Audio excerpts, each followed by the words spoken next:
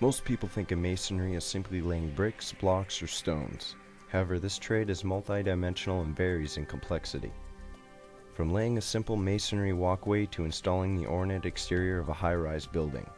In fact, masonry is more closely related to architecture than pure construction, as it demands a considerable amount of pre-planning, calculation, and analysis of blueprints. Every project starts with an examination of the plans and technical specifications with the architect or engineer in charge to see what has to be done, followed by material selection and worksite preparation. Masons use an assortment of tools such as trowels to spread mortar, plumb lines and squares to check angles and alignment, and power saws, hammers, and chisels to shape materials.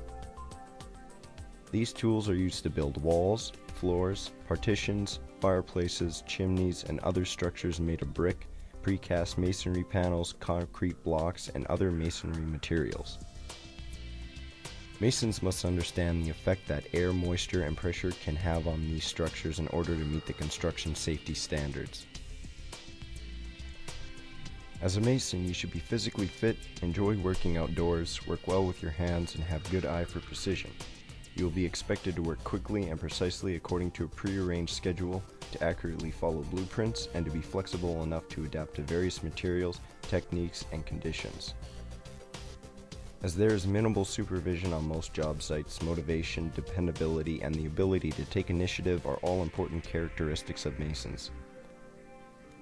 You also need good interpersonal communication skills to interact with clients, foremen, and co-workers, and an appreciation of architecture, design, and proportion.